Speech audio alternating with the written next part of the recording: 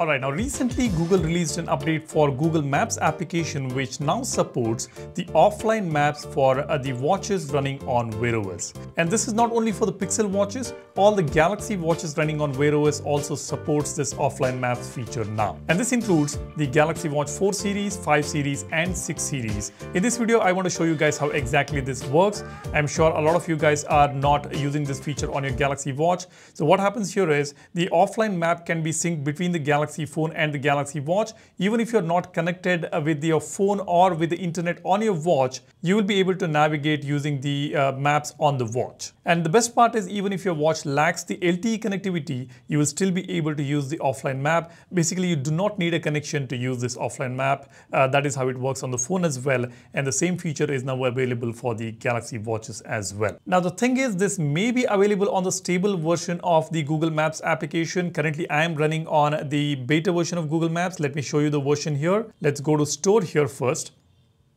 As you see here, this is the Google Maps beta, and the version number, let me just show you. Let me scroll down here about this application. The latest version is 11.149.0100. Now this is the beta version. Even on the stable variant of the Google Maps, you would have already got this update and you may be able to use this feature on the Galaxy watches. Let me show you how exactly this works. First, what you need to do is open the Google Maps and then just tap on search for a particular location. And here, just scroll towards the right, you will see more options. Just tap on that and you'll be able to see download offline map. Tap on that and select the area that you want to download. If you want to download an entire country's map or a specific state's map or a specific location map, you will be able to download it. Now let me just select the specific area here. Now this is the maximum I can zoom in, and this takes about 160 MB of download size. Let me just tap on download. Now this map will be downloaded and it will be available on the Google Maps on the phone. Now let me just close this. Now here I'll have to tap on my profile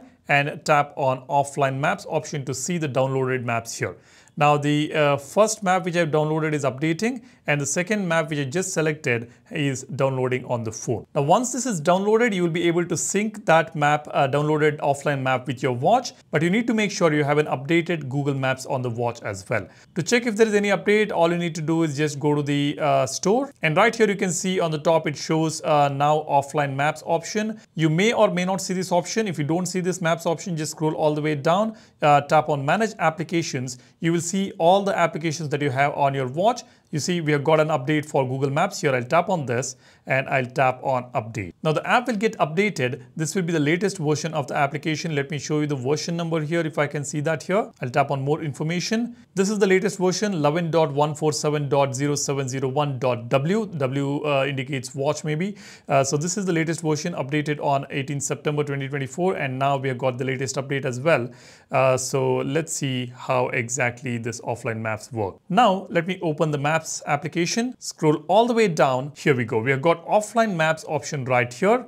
Just tap on this. Here you can see we have got one map already downloaded, which is on the phone, and the second one is here. You can just tap on this to download the second one as well, which is available on the phone. It says significant data and battery may be used if not on Wi-Fi and charging. Let me tap on OK. Now on the watch, the size is 235 MB. It's the same size on the phone as well, 235 MB. Once it is downloaded, you don't have to do anything actually. All you need to do is just open the map if you're in that particular location. Even if you do not have internet connectivity, even if you're not connected to your phone, you will be able to use the maps. Using the inbuilt GPS on the watch, we will be able to navigate using offline maps. Now let's say I'm in a particular city and I want to navigate in that city using offline map. I need to make sure that I have downloaded that city's map on the phone and synced with the watch, and that offline map is available on the watch. After that, you don't really have to do anything. You just have to open the maps on the watch and start traveling. Even if you're not connected to the internet, even if you're not connected with your phone, the maps should be able to guide you using the inbuilt GPS. That's how this feature works. Let me know whether you have got this update or not in the comment section. And while you do that, be sure to subscribe to the channel as well. Now, the second feature I want to discuss with you guys is about the RCS messaging support on the Galaxy watches. Now, Samsung is pushing the Google's messaging application as default on the Galaxy phones, and that will also happen to the Galaxy watches. And going forward, the Galaxy watches will also support RCS messaging on the Google's messaging app on the watch. Currently, it supports on the Android phones, and recently the support has been extended to the the iPhones as well. We should be able to send the messages using RCS to iPhones, and that may be currently available only in the US, not in all the countries. But between the Android devices, we will be able to send the messages using RCS without any issues, and that will also be applicable for the Galaxy Watches in coming days. But as of now, it is still not active. We don't have RCS support yet, but it is going to come very, very soon to the Galaxy Watches. Now, I'm not sure whether this is going to help you or not, whether you will be using the RCS messages on the watch. Not sure you're using it even on your phone. So that is something which depends on your requirement. Here in India, we all use the WhatsApp as our primary messaging application. But if you're using Google's messaging application on your Android phone, then RCS is a brilliant feature which enables us to send the files using the internet through RCS, and you will also get the typing indicators. You can react to the messages. There are a lot of features which I've already discussed in the past about RCS. That support is coming to the Galaxy Watches running on Wear OS. Let me know what do you think about all this. Do share your thoughts in the comment section.